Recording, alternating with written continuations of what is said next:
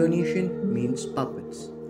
The Puppet Museum has a collection of many exhibits of different types of puppets, Wayang kulit and Wayang golek, two-dimensional wooden puppets used in the ancient art of Javanese storytelling. The museum is considered to have the best collection of flat wooden puppets throughout Java. The museum has a vast collection of wayangs or puppets such as the Javanese Wayang kulit and the Sundanese Wayang golek. The puppets displayed in the museum are colorful and delicate works of art.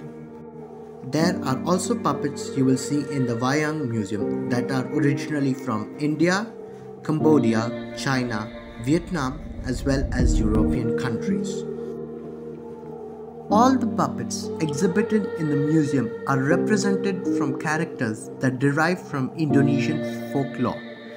The puppets are housed in vintage cabinets, and on weekends they have grand performances from Indonesian and other cultural folklore such as Ramayana and Mahabharata. I hope you enjoyed learning about the Wayang Museum. Please like and subscribe and watch out for more adventures from cultural explorations.